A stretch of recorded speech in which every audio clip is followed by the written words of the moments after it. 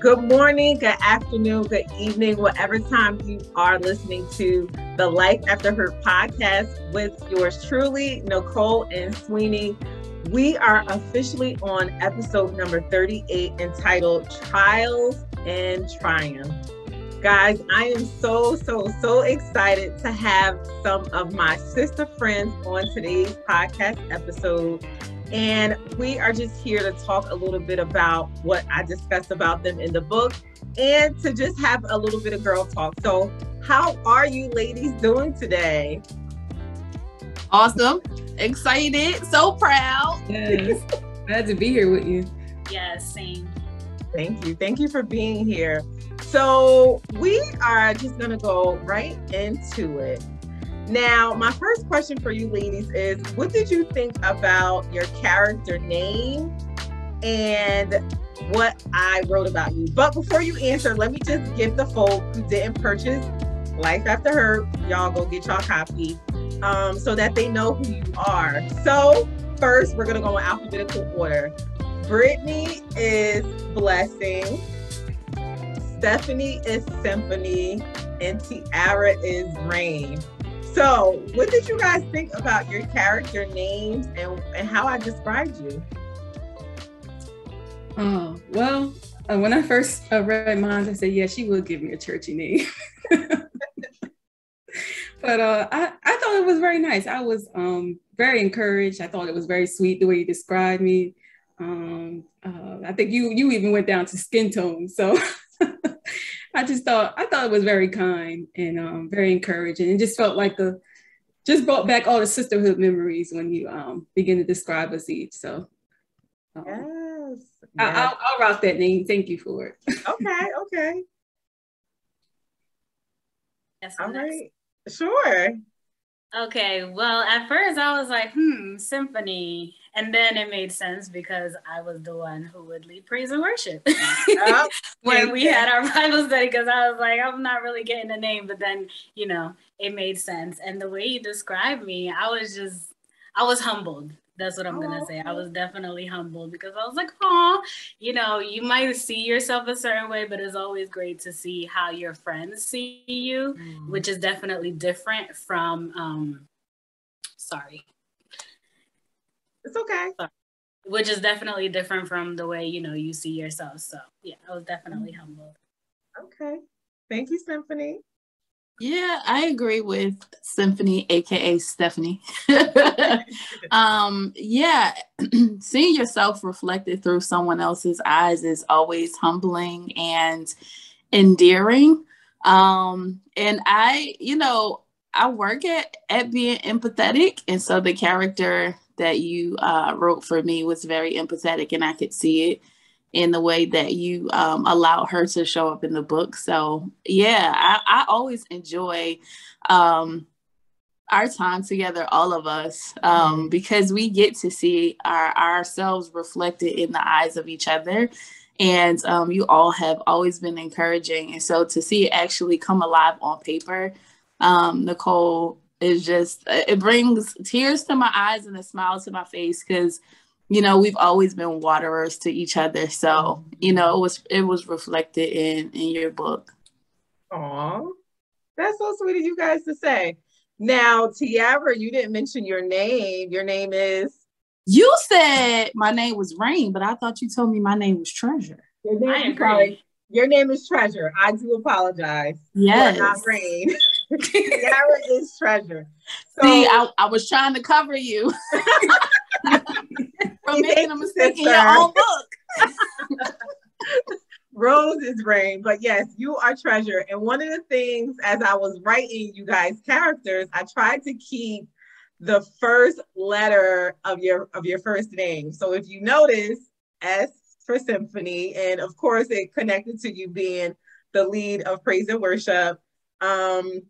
Brittany Blessing, because you were like the president of the LBM club and you just brought so much to our group. And Tiara, you are literally a treasure. Like everything about you is just, it's a treasure. You have so many different gifts that we lean on with you. And so I wanted to come up with names that was very, very fitting for each of you. And I think it was fitting for each of you. So once this turns into a movie, you ladies will either play your role or you can choose someone who wants to play you.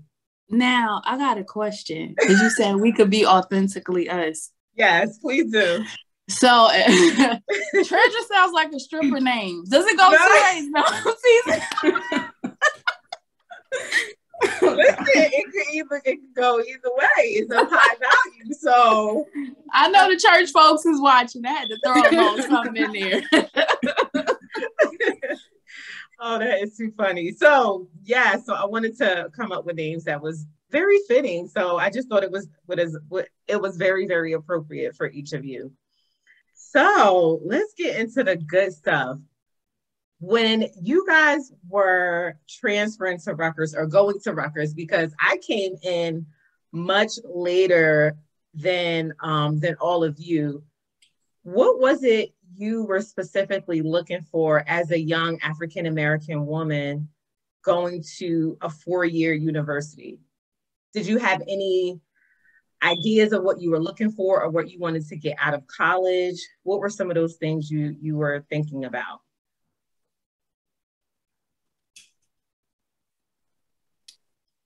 Don't all go at once.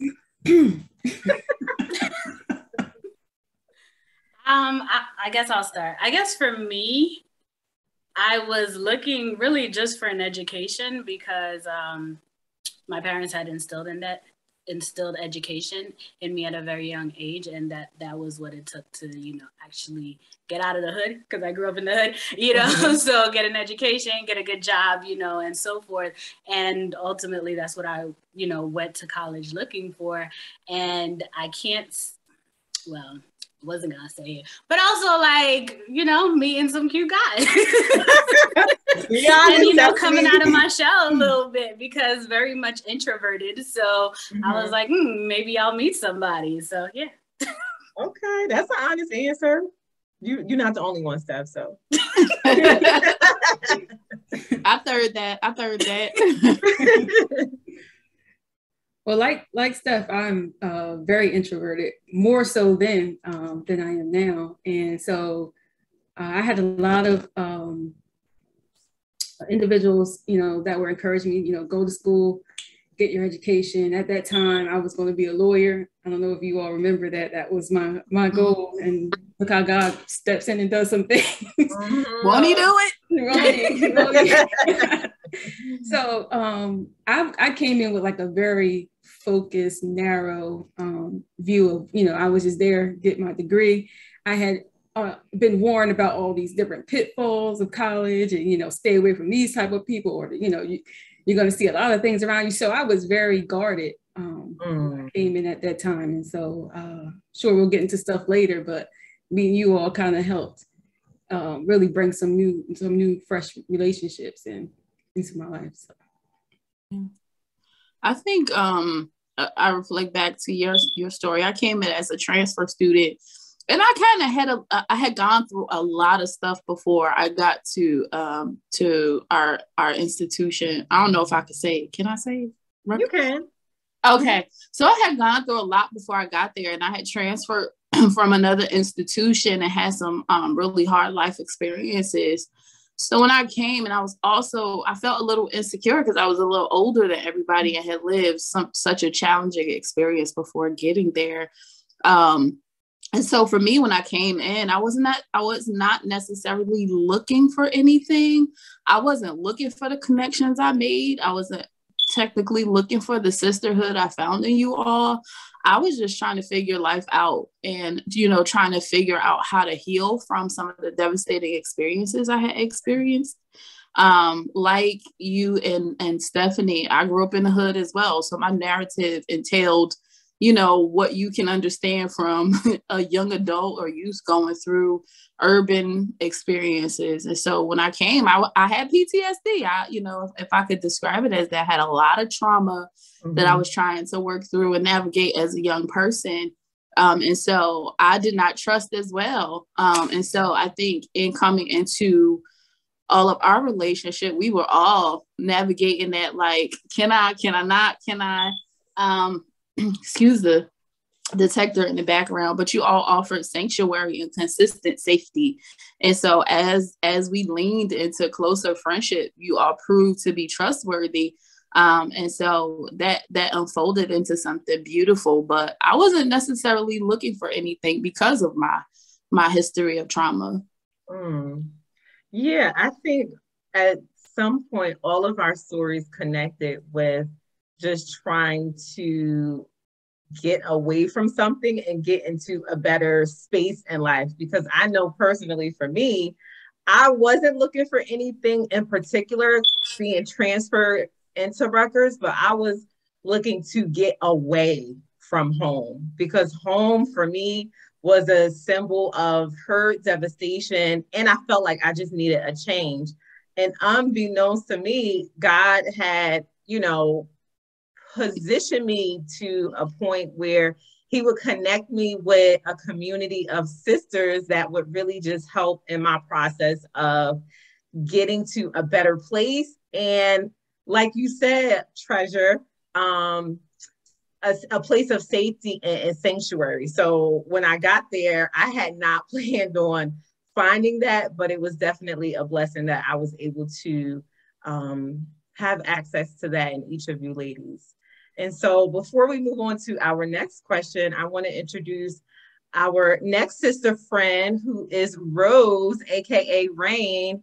Thank you for joining us. Did you want to say hi to the people? Hi. Hey, Rose. Hey, Rose. Hello. Hi, Rose. Good to see you.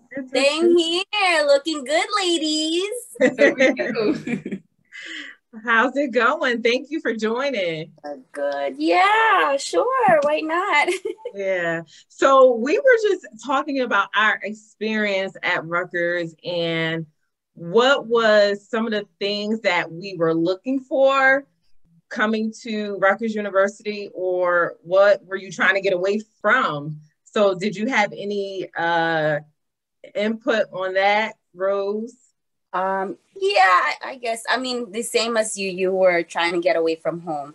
For me, I was trying to get away from home in a sense of freedom, because I grew up where, my parents were very strict and they just wanted us to be home. It's like school home and that's it. So for me, it was more of like, I want to get away from home and just explore and new things and things like that. And yeah, so pretty much that's me. And then I think that summer before coming into Rutgers is when I got saved.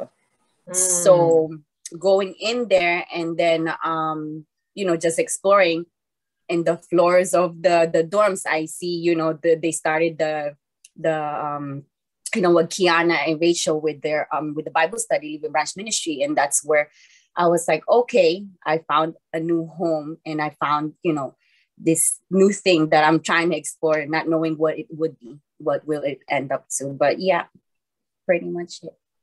Yeah. So for those who are listening and may not know the backstory of how all of us got connected, we all were actually at some point or another a part of an on-campus ministry entitled Living Branch Ministries.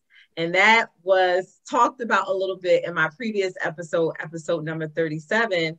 And that's how we all connected with each other and began to just hang out with each other and get to know one another better. And so Rutgers was a small campus, but I think the on-campus ministry, along with our campus minister, Reverend Stan, it really helped us to foster our sisterhood relationship and even strengthen it, because each of us was going through so many different things in our lives, and we just had each other to lean on. So what I want to ask you ladies, and we've been friends or knowing each other for, I want to say 15 years, probably 15 plus years, because I know I transferred to Rutgers, I believe it was 2006, and some of you were there before that time. And so I would say over 15 years of friendship. And you don't see that too often among friendships, period, especially with women, unfortunately. So let's keep it real, right? And so it is truly a blessing that we are still connected with one another, and we don't talk every day or see each other all the time, but there is still that connection there with each of us, and we pick up like right where we left off. So what is it that you think keeps sisterhood and friendships together for a long time?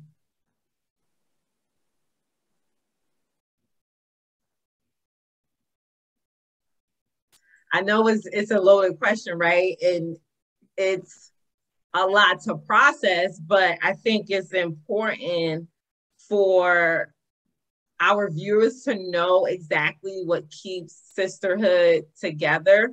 And we don't see eye to eye all the time, and no one is perfect, but I think there is some,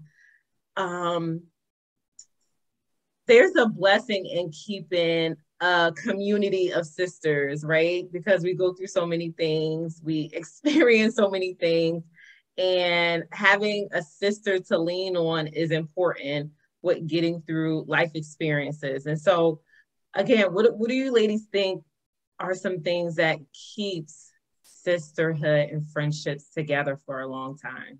I'd like to start this part. So one of the things I think with us was our common connection to our faith, our connection to Christ and to God. That is the bedrock for our friendship.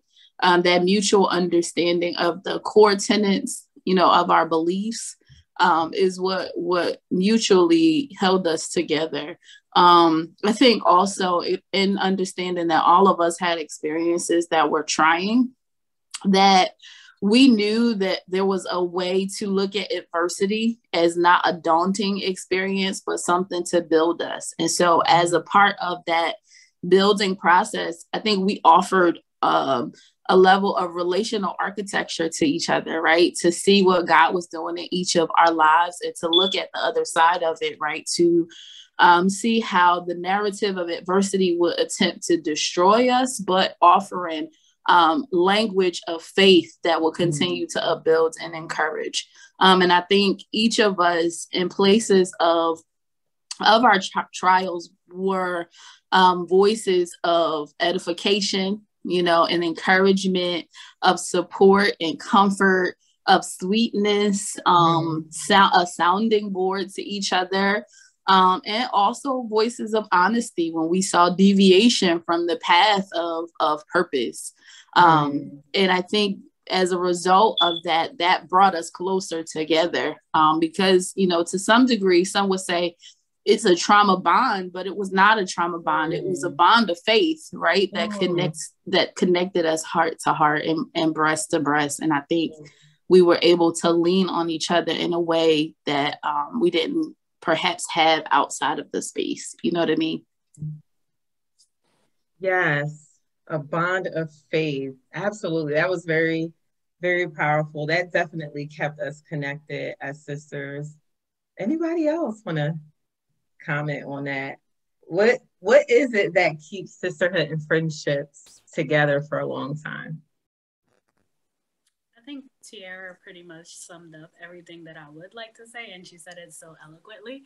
So I'm not gonna belabor the point, but I think for the common theme, besides the divine friendships that God had already ordained for us, was also the fact that all of us, we wanted a place to belong.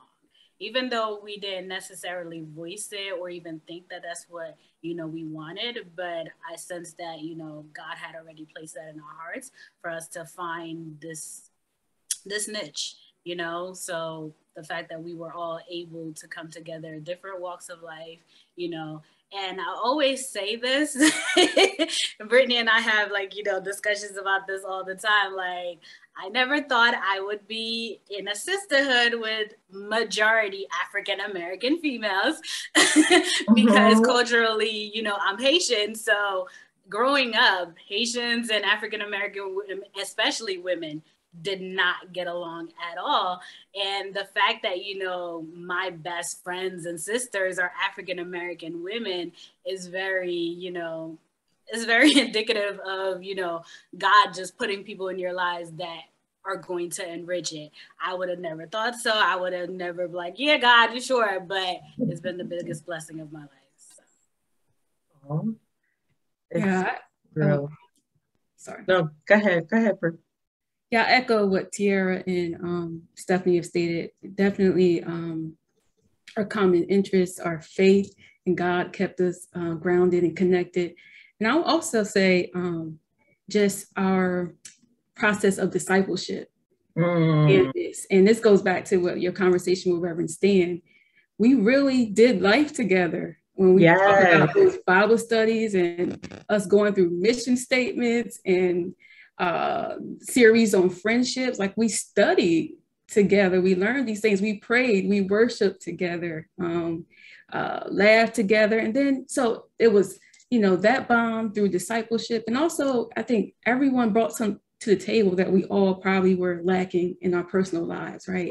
Different experience. So we were all able to kind of lean on each other, and it kind of, I think those are the things that really just kept us knit throughout the years. And having had done community together on campus and sleepovers, you know, staying in the same rooms, and also just going on road trips and mission trips. So we did life together. So that's one of the things that has kept our relationship throughout the years. Wow, I love that you said that. We definitely did do life together. And looking back on our years at Rutgers, we even celebrated each other's birthdays. We went to the mall together. We would go out to eat together. We would sleep over, you know, in each other's rooms together. We did so much together. Oh my gosh. Yeah. Wow, we really did life together. And we were committed to each other as well. Like I felt like there were, you know, seasons where we would study together if we had a class together. So yeah, we were really committed to each other, even through the rough times, because we shared our personal stories with each other and our hurts and things that we were going through.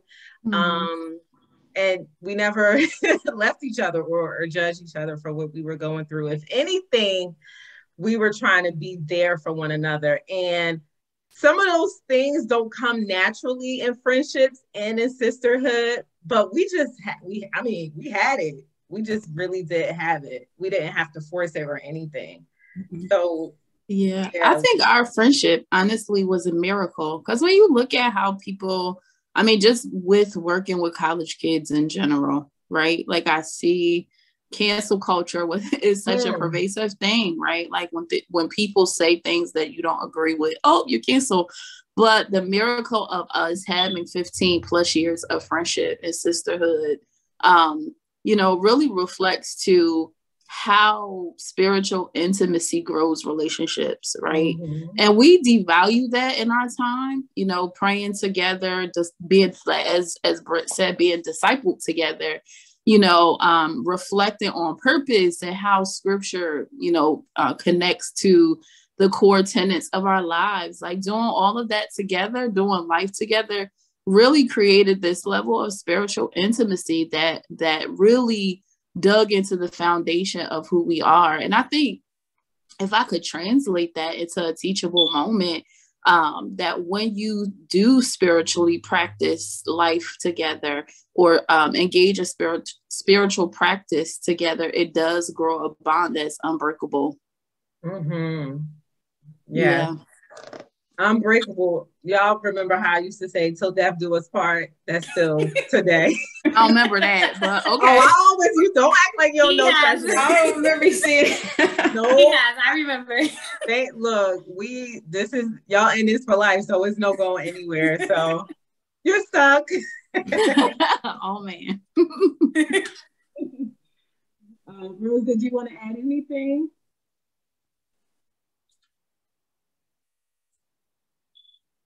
Rose, you're muted. Sorry.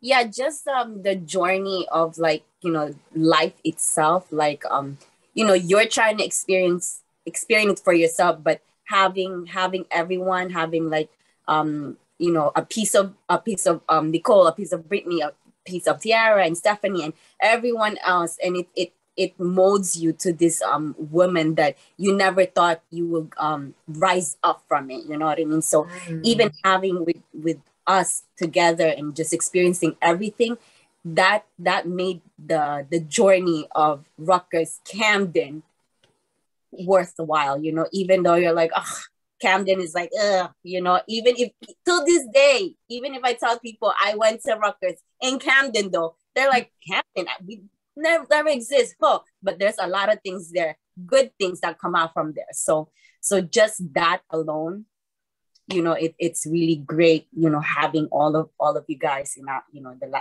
when we were, you know, with the journey that we have there. Yeah, absolutely. I agree with those sentiments, Rose. I do feel like out of Rutgers came you guys, and it was worth me being transferred to that college. And it's so interesting because I had applied to other campuses at Rutgers, and Camden was the only one that accepted me. And it was 2 hours away from home from me. And like I said earlier, it was to a point where it's like, I don't care. I just want to get out of here. And it just ended up working out for the best. And people ask me, did you ever feel hesitant about being transferred to Camden? As you were saying, Rose, you're away from home. You didn't know anybody. I was like, no, it was just to a point where I just wanted to get away. And I don't know if you ladies know this, but originally, I had transferred to Rutgers in spring of 2005. And so I didn't meet all of you until maybe the next semester or a full year after I was already at Rutgers. And so I was on campus. I think I remember Stephanie saying this with my blue North Face coat, walking around campus with my book bag on. And, you know, just doing college campus by myself. And it wasn't until I believe I was in class with Stephanie, I think Diana, Nichelle, that I started being a part of, you know, some type of sisterhood, friendship circle. And then you guys invited me to Living Branch. And I just remember interacting with Tiara and you as well, Rose and Brittany. Brittany, yeah, we had some funny moments. I'm gonna leave that off camera, but your relationship is so fun to watch. You and Brittany, I don't understand the chemistry. y'all back and forth is like a show. Well, you know, we actually we shared our dorms were on the same floor, and we never knew it until Living Branch. Yeah. You know, I just always remember seeing Nicole, her nice, pretty smile, and we just said hi. And then when we got to know each other, it was on at that point. Yeah, it was on at that. But remember, Brittany, we started off really nice and sweet to one another. And I don't know where it took a left turn where we just started getting smart with each other. Probably the first mission trip. Oh, it had to be the mission. Has to be. Oh yeah. I avoided those mission trips. You know what? You were smart, Tiara, because you don't know what you was missing though. Oh God. You know, I regret it, but then I don't. That's funny.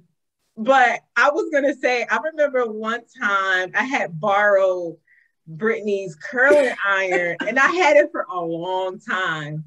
I'm so ignorant. I'm sorry for doing this.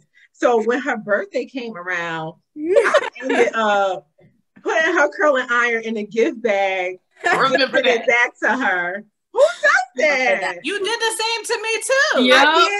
Wow. Yep. That's when you are notorious for re-gifting stuff that you borrowed from us. You sure are. You did the same thing with my headscarf. What is that? And for me, it was a cream colored cami that she used for her graduation pictures. Oh. I didn't get it back till, I don't know, a year later in a gift bag yet again. Listen, I have a justifiable answer. We were struggling college students. So what about the struggle we endured? I didn't have my flat iron for a while. I gave it back though. I gave it back. Lord. That don't count, Bishop? I just have one question. Did you know you were going to keep it that long when you didn't. There wasn't the plan. It wasn't the plan. But it was, see, ladies and gentlemen, this is what I'm talking about. So speaking of fun moments while at Rutgers, we always used to do our infamous brownie nights.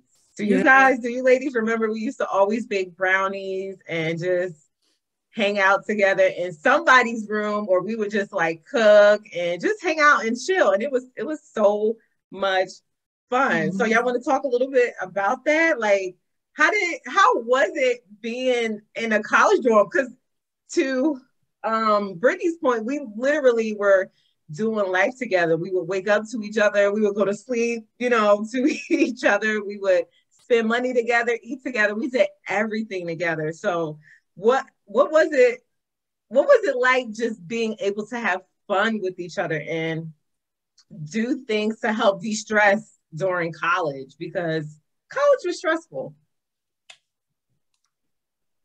I would say my first year, I roomed with a group of women that I didn't really get along with.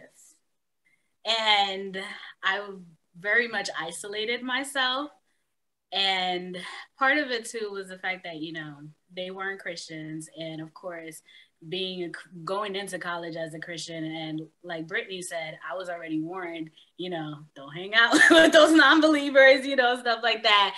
And you don't want to fall into all those traps and things. So I kind of kept myself apart from them, and they sensed that too. And they, there was like, oh, the little Christian girl, she's boring, she's this, she's that. So it was very lonely. But then my second year, I ended up rooming with Nichelle, Diana, and Danielle. And that's when I met you other ladies. And it was like, oh, college can actually be fun, because all I was doing was just going to class and studying. That was it. So then meeting you guys, it was like, even though we were studying and we were doing typical college stuff, we still had a lot of fun. And one of the things I remembered was we had haters night, which was the opposite of Valentine's Day, because we were all single.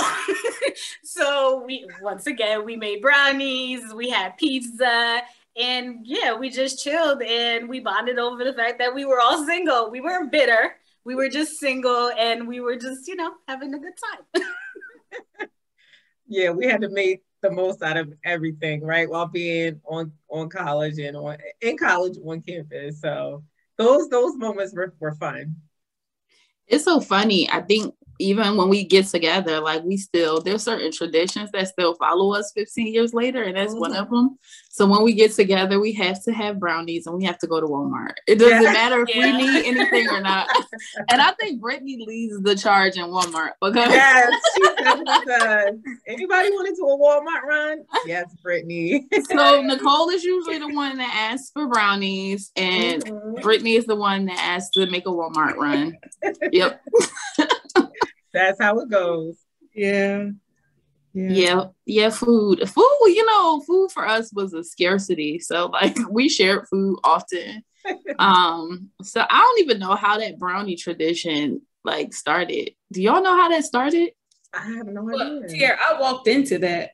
I think by the time I met you all, Stephanie and Nichelle and Nicole, y'all were already, y'all were serious about the brownies. I just grew to love that. Right. I feel like I walked through the brownie tradition. Stephanie, did you? Nancy's brownie. I don't think I've had Nancy's either. No. I need to have Nancy's. No, one night she made brownies for all of us, and her brownies had a lot of magic in it. And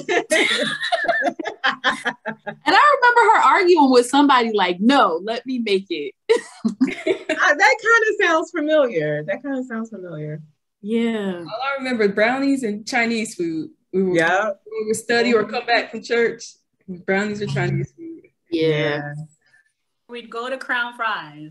That I remember vividly because Diana and we got banned from using the shuttle because we took the shuttle to go to Craft Fries late at night, and they told us it wasn't for our own personal taxis.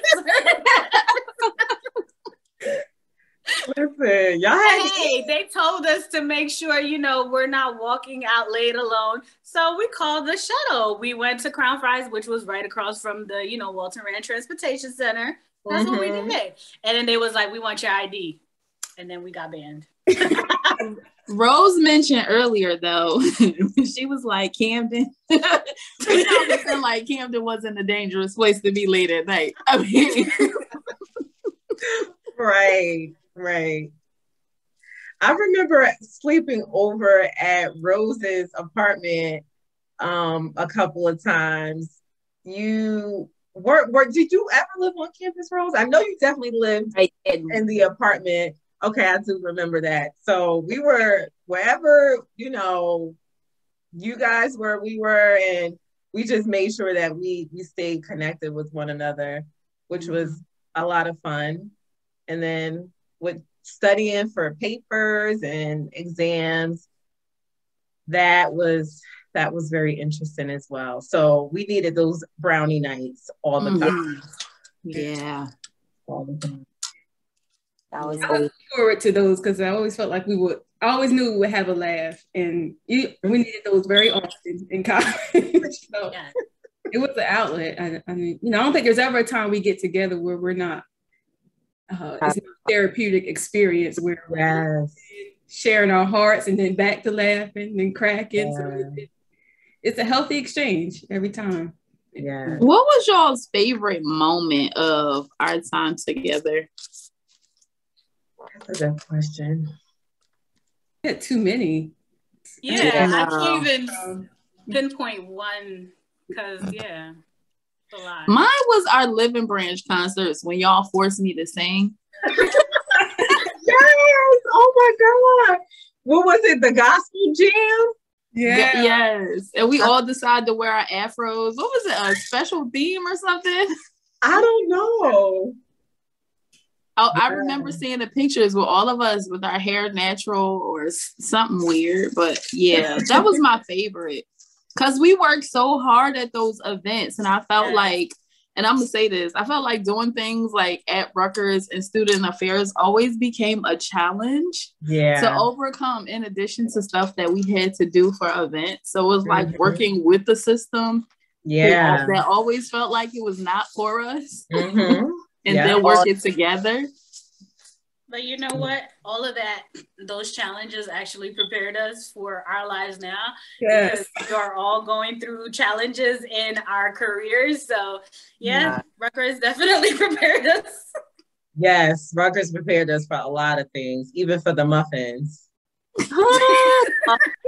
Oh my gosh. We had insider. So if you don't know what muffin is, people, listeners, podcast listeners, don't worry about it. That's our little inside thing. But just know if somebody ever call you a muffin, that's not a good thing.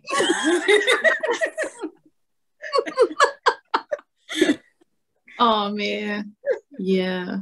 Wow. Those events are good. The events were always good. I mean, even though we struggle, because it's so hard, since we are a faith-based, it was always hard to get people to come out and join us and just be, just experience that. They think it's going to be boring or things like that.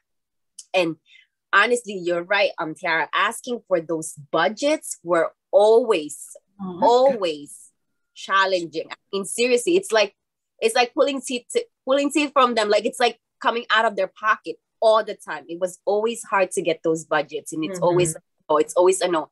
How many times we have to go back for those? But like Stephanie said, it did, prepare us for what it is for the future, which is now. So it was always a good thing. God knows exactly what He's doing with us when we were in Camden, Yeah. That's such a good point, Rose. I also have to give a shout out to Reverend Stan, because he really did teach us and guide us in how to advocate for ourselves, because I don't think I knew how to do that going into Rutgers. And so when it came to the system working against us. It really did. He really taught us how to advocate for ourselves and to, stand up for what's right and not be silent or be silenced when it came to what was supposed to be done right. And so those experiences that really shape us and help us to prepare for our lives now. So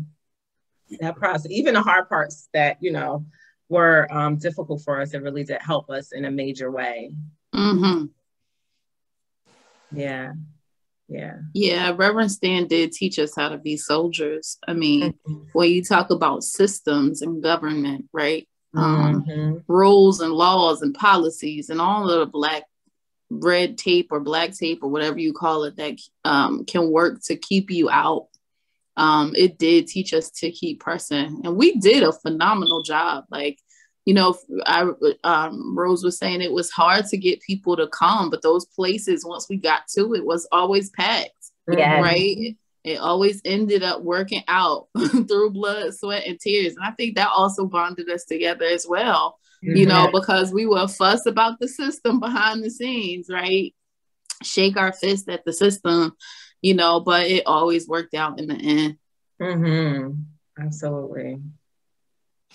Yeah, I definitely say Reverend Stan was an amazing example of what it meant to disciple people. And I just keep going back to that word, right? Because I mean, it wasn't just spiritual nourishment, but like Tiara said, we learned how to navigate systems, how to the different challenges that come with that. And so that college experience just shaped us in so many ways. I mean, still reaping the blessings from that. Yeah. Amen. I received that. Amen. Paying the student loans. All right. Listen, student loans. He's all right. I still don't have it is all right. I gladly pay them every month because I was like, I got my sisters in the process, so it's all good. Gladly. That's a nice word to put in. Yeah. That's a trigger. A trigger to trauma. That's a good word. It is a trigger. But yes, we did get each other out of the deal, right? Yeah. Even though we don't have our photos, right, Stephanie? You said what? Even though we don't have our photos, we got sisterhood, right? Wait, who photos? Is it me? Reverend No, Stan deleted my photos. Reverend Stan. Oh, listen. Yeah, we're not gonna talk about that. I'm still feel a little salty about it. Oh my gosh. Wow. So what advice would you give to a college student who is looking for some type of sisterhood or community, who hasn't really found it but desire it?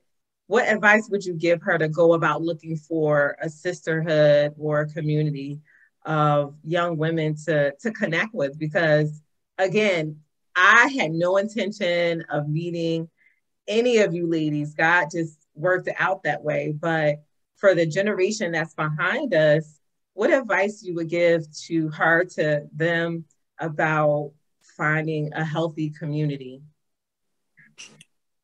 I guess for me, I wouldn't even say it was about finding, because that wasn't my intention. It was just basically being open, so I wouldn't necessarily say I was open, maybe because a certain person kept chasing me down and wore me down.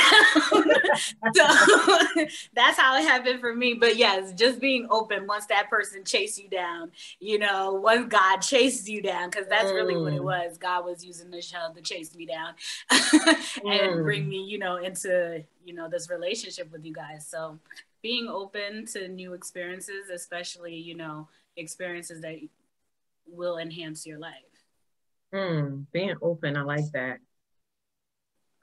I think for me, it's just the fact that you show yourself, like being you, like not to forget about yourself in the process of trying to make friends, in the process of trying to find that niche, just being you. I mean, I feel like, around you guys, I stick out the most. I mean, I'm Asian, but like I always say, I don't feel that way. Even with you guys, like I don't ever feel uncomfortable. You know what I mean? Like because some people would, but I don't ever feel uncomfortable. I'm just me, you know, I just, whatever, you know, I laugh, I cry, whatever it is, I just feel comfortable. And I think that's one of the most thing that, you know, you don't forget yourself. You don't forget where you come from, and wherever, when you do find that sisterhood, if they're going to accept you for who you are, you have a gem, you know, you have a gem right there. So just being yourself is the most important thing. I mean, even now I tell my nieces and my nieces and nephew,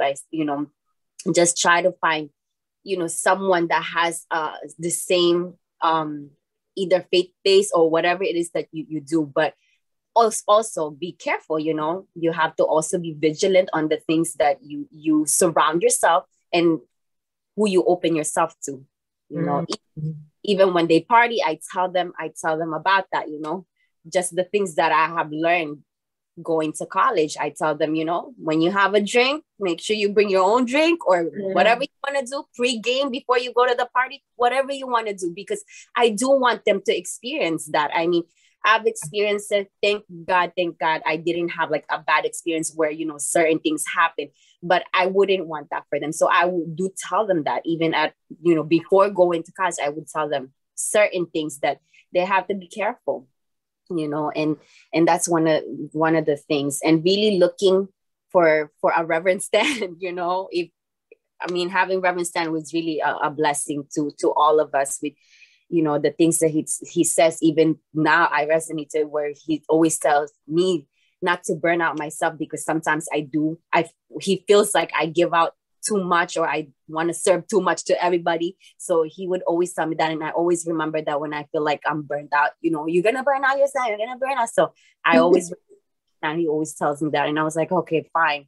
And then it's funny because he does the same thing to himself, but you know, he's always they're late because he has another event before he came to, but just that, you know, just being you and not forgetting yourself in the process of meeting new people, in the process of trying to have that niche in your sisterhood, in that relationship, you know. So that's.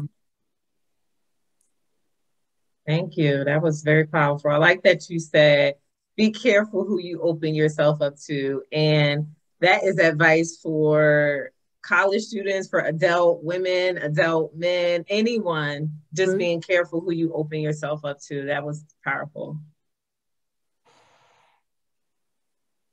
I would say a couple points of advice for college students. One, you know, of course, pray and ask God to send you some meaningful relationships.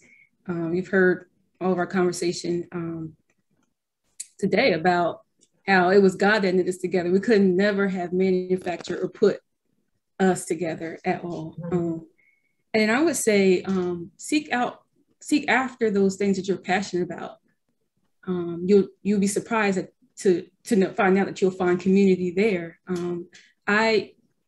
I didn't seek out Live and Branch. I actually became familiar with Live and Branch through the gospel choir. I saw one day I was doing my laundry and there was a sign up. They were looking for musicians for the choir. And so that's how I got introduced to it. So you'd be surprised how you make connections just by seeking things that you're passionate about.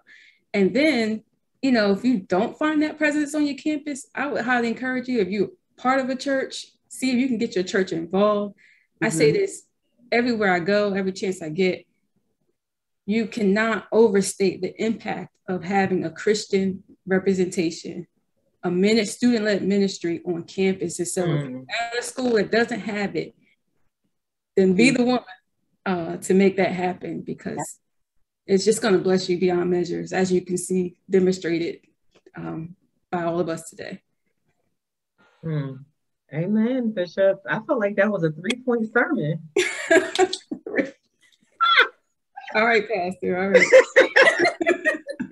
It's funny. I would say I cannot neglect to acknowledge Nichelle, who we keep referring to, but without naming her. I think it's Nevaeh in your book. So, and I named Nichelle because all of us in this space are givers. And when you're a giver, it's important to be in a company of givers, right? being able to find like kind. And my connection to Living Branch actually came by way of Michelle, because she offered me oatmeal. And it sounds very weird to say, but as I became friends with Michelle, she was always trying to feed me. And while that sounds very tangible, she spiritually operated as a friend that also worked to try to feed me. And that was by way of connection to Living Branch and any other resources that she could think of, because she is such an emphatic giver. And so I would say my advice, in addition to what you ladies have stated about finding a mentor, is really finding yourself in the company of people who feed you as much as you feed others. And if you are a person who's a taker, work to learn the habits of givers so that you can reverse that, because it really is a fruitful life. And I would say the fruit of our relationship, is funny that you name me treasure, but you all have been a part of contributing to my treasure chest, just by what you guys have poured into me, right? And I value every word, every piece of advice, every hug, every nod, every encouragement, but the openness, and I feel emotional. I'm sorry. Let me pause. Okay. The openness that you have in receiving the love from others helps you to water other people. And so being able to be open and to feel the love of God in unconventional ways through your friendships is what helps you to grow how to give out. And I think sometimes when we're closed off, when you're closed off, you cannot receive, right? And that turns into a scarcity mentality where you want to hoard what you have, but it doesn't create a fresh flow from you to another person or an exchange. And life is about evolution. And so in order for you to grow yourself, you have to be open to receive and also to give at the same time. So I would say that if I said anything, as much as I garbled all of those words, is to find yourself in a community of people that give to you as much as you give to them. That's my Easter speech. Ask the collection, please. Powerful. Wow. You ladies have pointed on so many different variables that are just very important for young women finding a sense of community, because I feel like when you find community that is healthy and you pray about it and ask God to lead you to healthy and right relationships, you do find yourself. And so yeah, that was powerful what you ladies mentioned. So thank you for saying that. So on this note, this will be our last question, unless you guys have something else to share. But I want individuals that are watching or listening to today's podcast to always know that there is hope and life after hurt. And this is the entire message of my novel, my fiction novel, my podcast. Everything that I do is to help and encourage individuals to know that there is life after hurt and that you don't have to remain stuck, and there's more blessings that God has for you. And so I want each of you to just share what that message personally means to you. What does life after hurt mean to you?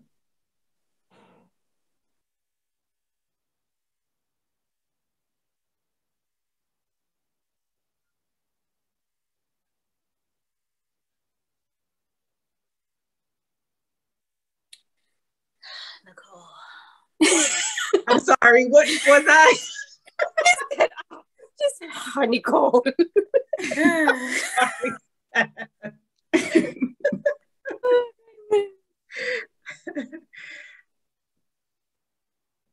And if you don't feel comfortable answering, that's totally fine. But I want to encourage listeners, right? Because we are in such a different time. We went through a pandemic. We're post-quarantine. We went through probably one of the hardest and most difficult times in our culture, on top of dealing with life experiences and hurts, in addition to, our own traumas and hurts that may have come back up during this, whole 19-month pandemic. And so I really want people to know that there is life after, no matter what this devastation may have been. And I believe that God wants us to walk in a space where we are healed and whole. And yes, those experiences happen. Yes, we may have been hurt, but God does not want us to stay stuck there. So what does that message personally mean for you?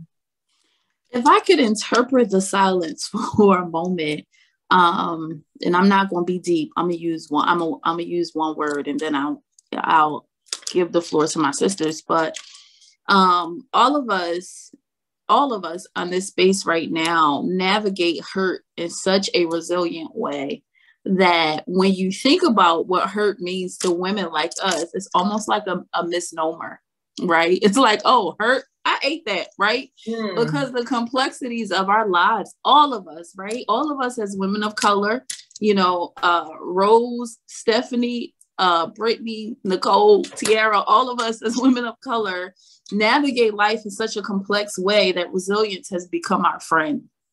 And so hurt is something that happens to us so consistently that we just learn to roll with the challenges of our lives. And God is the one that shows us how to use the hurt we experience in a moment where he's glorified. But, if it were not for God, showing us and whispering to us how to use those very challenging, traumatic, and painful experiences, we would get stuck in the stupor of our own dirt and mess, right? So, the old folk would say, if it had not been for the Lord who was, let me stop. But if it had not been for the Lord who was on our side, where would we be? Hurt is something that we all will experience every single day for the rest of our lives. It's what we do with the hurt beyond that pain, beyond that break, beyond that situation that really shows forth of what's on the inside of us. And life after hurt really means that we get to shine again and we get to show forth the glory of God that is revealed in us when we carry the load, right? When we carry, the breaking on our back, and then we emerge as gold, right? And I think the experiences that we go through as women of color in this country are a little bit more heavier, I'll say, than non-women of color. And that's not to mitigate any factors of any color, right? Because, just being a woman in general is difficult. But I would say being a Black or brown person in this country comes with another level of complexities that needs interpretation, but also lends to the space of how we show up in life. We show up with a different kind of resilience, right? A different kind of shining. A different kind of overcoming. And so hurt for all of us is something that's so common that we navigate so consistently that sometimes we don't always know that we're carrying hurt the way we're carrying it. And that's why our friendship is so important, because we get to be a mirror and a reflection to each other to show like, all right, dog, your tail is hanging out because back there, you tripped and bust your head to the white meat, and now you got to get yourself together and collect yourself, and you don't even know you're carrying hurt like you're carrying it. And that's why friendship is so important. But I would say navigating life after hurt is really being able to collect yourself after a trial, to stand up straight and to operate in a way that looks like or offers that you're working towards healing and wholeness. And I'll stop talking. My treasure. That's why you're treasured.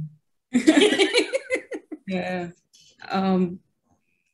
I love what Tiara said. And I would add that, in terms of resilience, just be encouraged to know that hurt is not the end.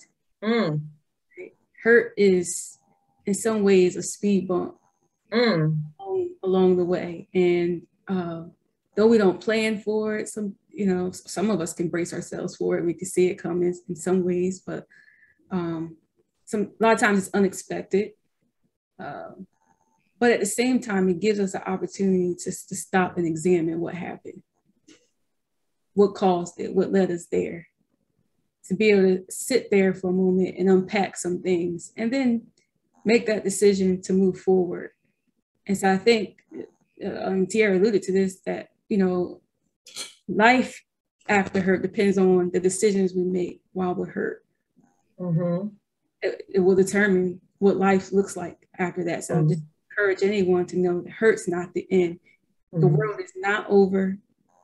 You know, your dreams aren't over. You can still dream again. You can still bounce back. It's never too late for a new beginning. And so life can be so much better than it was on the opposite side of hurt. Yeah. Another word. Very powerful. And just knowing that, hurt is a good thing. Like, let's not shun from her or hurt, you know, but hurt is a good thing, because you will get closer to God. You will find who you are more. You'll learn more of yourself when you are in the midst of her. You will see how God is so powerful in your life, how he is in control of everything that's happening, even with that hurt that you are going through. It's a good thing. And sometimes we have to, you know, sometimes we have to say that to ourselves, that hurt is a good thing, because this is how I become stronger.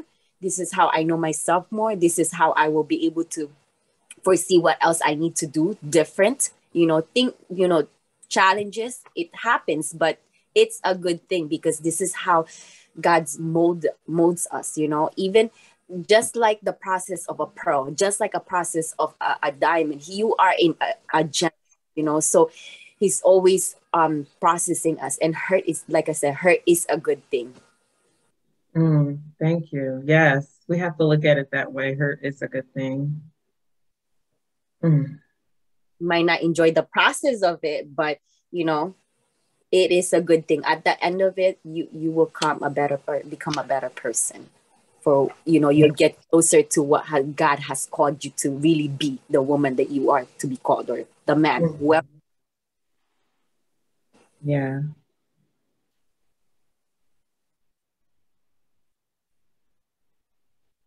I think for me, right, personally, it meant that every hurtful experience God does not waste.